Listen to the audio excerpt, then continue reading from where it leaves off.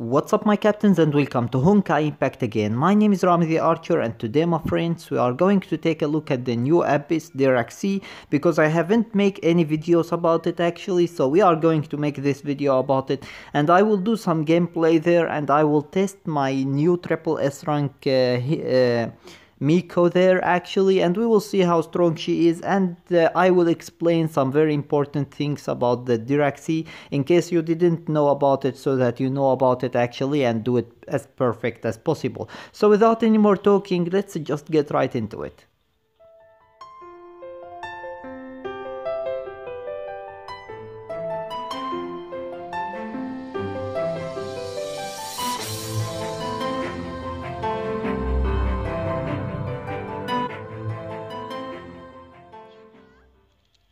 Alright, so here we go with the Dirac Sea as you can see, and here the first thing that you need to know about actually is that all of the enemies that exist here, you need to kill them. You have to kill them.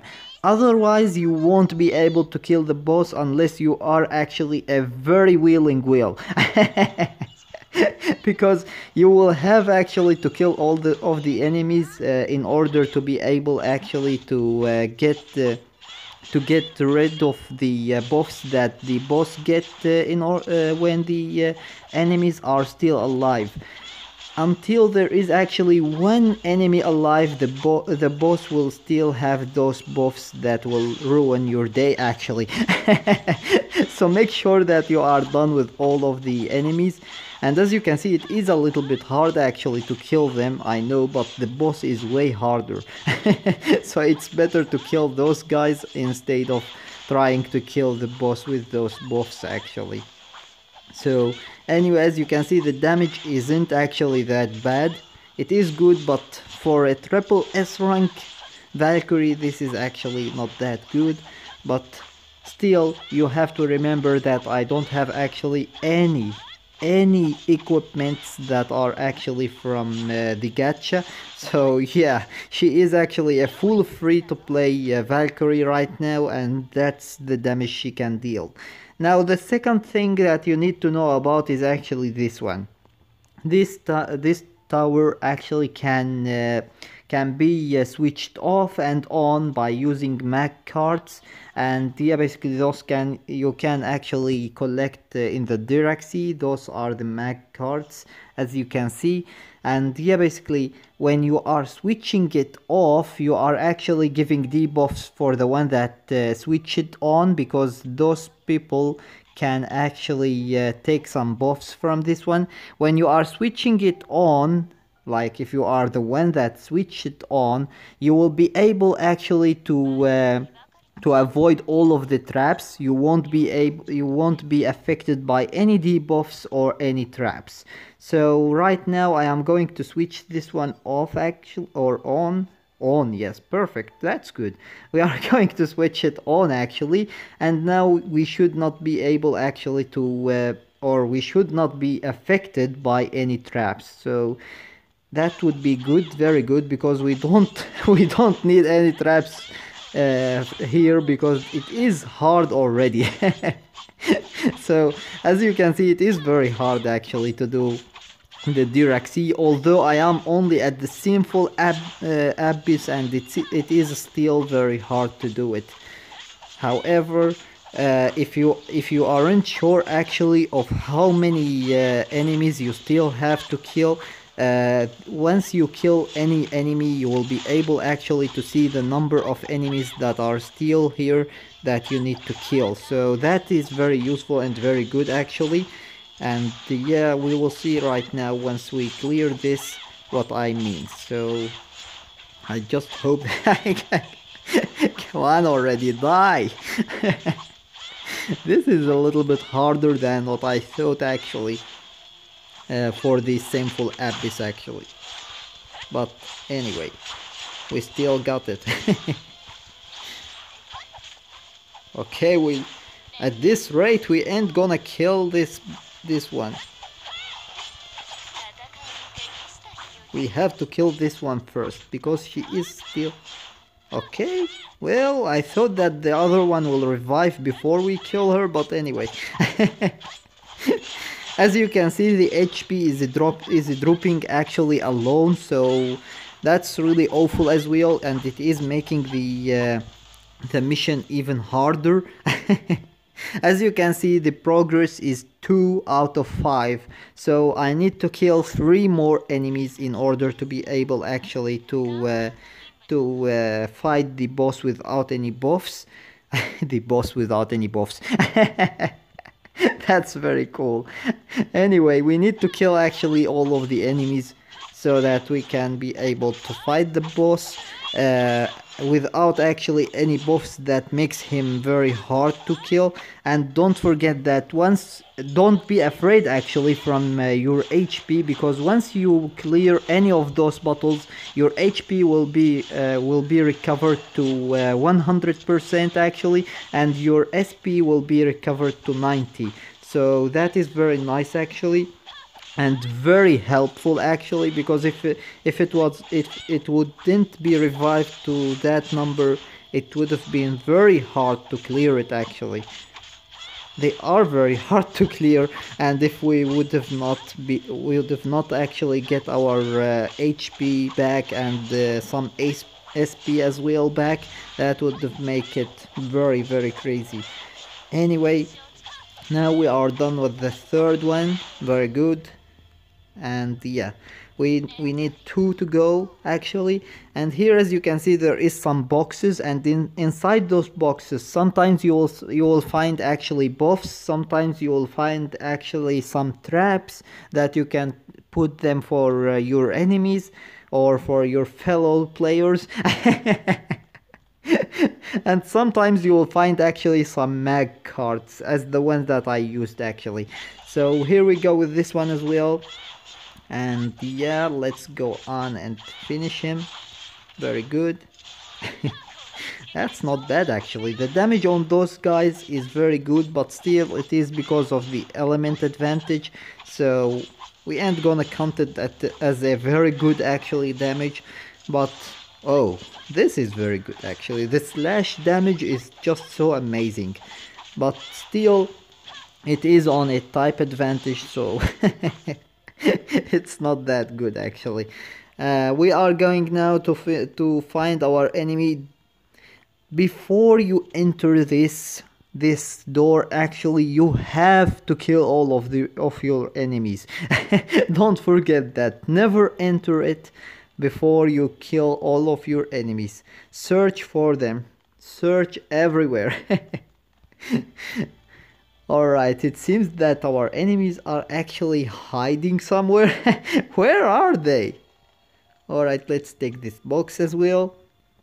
Okay, good. We have another mag card, which is very useful. Nice. There they are. There they are. Let's go on and kill them and finish this so that we can actually go to the boss, and so that I can show you how to fight the boss as well. And yeah, basically how they are. It's a little bit insane actually here. You need some good Valkyries to do those missions, but still, as you can see now, my SP is actually at 29, and as you can see it returned to 90 because I finished the fight. However, let's go on and go back from here because I think that it will be easier. Alright, let's do this. There is a lot of up and down. Let's turn this one as well on actually. Very good. Now let's go on. Let's go on and find the boss. We killed all of the enemies, so it should not be any problems actually with the boss. Yes, he will be strong because all of the bosses are strong actually here in the Dirac Sea, but still there is no buffs that they have actually from the enemies, so, or from the monsters, so there should not be any problems with this one. And I think that we have the oh no, we don't have. I thought that we will have actually the element advantage, but no, we don't. Anyway, let's go with the ultimate now and see if it will cause any good damage. Let's go with the slashes. Oh no, that's not good at all. God damn it. That's not a very good damage actually. Anyway, we showcased actually our Miko, so let's go on and try to showcase this one actually. And as you can see, the damage, the amount of damage, this is just crazy, my boys. This is just crazy. This is unbelievable. Alright, let's go with the ultimate and let's show this boy what we are made of. Okay, that's not as a huge damage as I thought it would be, but anyway. Okay, I should have actually do it when he was down like that without any armor or shield. But yeah, anyway, as you can see, the damage is just so crazy. This is unbelievable actually. This is just unbelievable. She is only at S rank and she is way stronger than triple S rank Miko. And she is actually a free to play Valkyrie as well, in case you want to know that. She has only one or wait a minute, actually I will go to the next area and then I will get out and take a look at her equipment, just in case I have changed something, because I believe that she has only one stigma that is from the gacha actually, nothing more, but let's make sure actually so that I don't give you any wrong informations actually. And so that I don't show you her as a very strong Valkyrie while she has some equipments from the gacha. Let's alright. I thought that we entered it. Alright, so let's go here and take a look. The weapon is a free to play weapon. You can get it from the rights, from the co-op rights. And here the stigmas, yes, there is actually two stigmas from the gacha. Unfortunately, it is the liar Scarlet, which I wasn't happy with it, but actually it showed itself as a very worthy stigma. And the second one is Ekaterina, which is a perfect actually one for her Knight Squire, because as you can see, when the combo hit exceeds actually 40 counts, Knight Squire gains actually, or any Valkyrie gains 41% physical damage. That's just crazy. This is insane actually. This is insane. Anyway, this one is actually a free to play Valkyrie. We get it from an event. I don't remember which event we got it from, but yeah, basically we got it from an event actually, and it is a full free to play stigma. So yeah, basically as you saw, she has actually two sorry for that. She has actually two stigmas from the gacha, but nothing more. The weapon is a free to play weapon, and the third stigma is a free to play stigma. Let's take a look at our Miko here. As you can see here, the weapon is a free to play weapon, and unfortunately it's not that good as well. And the stigmas are free to play stigmas. You can buy them from the shop. They don't cost anything high actually, but they have some very good abilities here. As you can see on the left, they have actually a very good set abilities, and yeah, basically their abilities as well are somehow good. When the hit count exceeds 10, you gain actually 15% movement speed, and here When the hit count exceeds 20, you gain actually 41% defense. That's not very good actually, but this one is perfect actually. When your combo hit exceeds 30, you gain actually 31 physical damage. That's very good. I know I need to change this set actually, but let me know your opinion about this set, and if you have any other suggestions to put here to get some more potential from Miko actually to make her stronger. So yeah, basically with that being said, that was everything for today. I hope that you enjoyed the video, and I hope that you got some useful information from it, and if you did, please give it a thumbs up and share it with your friends so that they can enjoy it too and get some useful information from it. And if you are new here, don't forget to hit that subscribe button and turn on the notification bell beside it so that you stay notified with everything new about Honkai Impact 3rd.